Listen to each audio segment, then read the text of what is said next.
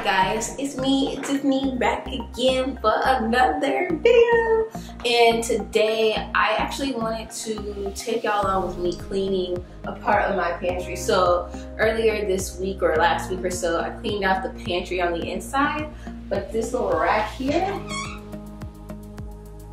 was looking wounded, and I already started like organizing it, but I thought I'd film it. So if you want to get organized, or I don't even want to say organized, so I'm not really organized, I just like to make things look cute, follow along. And this is just a cute way to get your pantry looking cute, to keep your things organized, to make sure that things don't get lost in the sauce. So I found when cleaning the pantry, there was a lot of things that we didn't use or we didn't know it was even there, and so they expired and then we had to throw it out. So this way, this method will make sure you know what you have all the time. Keep those handy dandy things that you always need at the forefront. So all you're gonna need is a rag, some mason jars, and some creativity.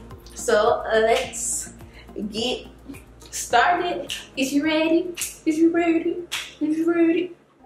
Okay, the first thing we're going to do is clear our space. So we're just going to go ahead and take everything off our storage rack. And this is the time we can really decipher to see what we want to keep, what we want to throw away, and what we want to put somewhere else.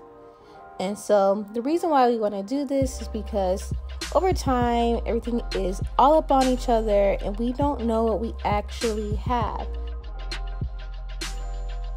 All right, so the next thing you want to do is wipe it down. And you see, I went ahead and took the rack off so I could get on the door because there was a little food splatter there that I wanted to get off.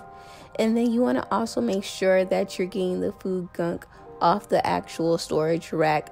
When different products are left there, it leaves a residue, and there's just no need of organizing if we're gonna put it on top of the food gunk. So just get you a little water and bleach or whatever cleaning supply that you have and wipe it down, and wipe it down good.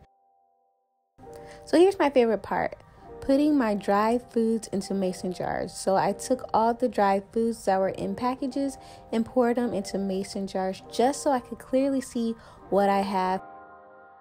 So the last step is simply putting your mason jars on your storage rack. And I left a link in the description box to where you could get mason jars, but you could literally get them at Walmart or Target. But what I've been doing to recycle is reusing my different pasta jars that I cook with and then saving them for where I have some more dry foods. Also, if you want to know where I got the storage rack, I also put the link in the description there as well. Well, the closest thing to it, because we got this storage rack a long time ago. So there you have it, a simply super cute storage for your dry foods so you can be more happy, more organized, and more affordable. So I hope y'all enjoyed this video. Give it a thumbs up and don't forget to subscribe for more healthy, holistic tips. I love you so much. I will talk to you later.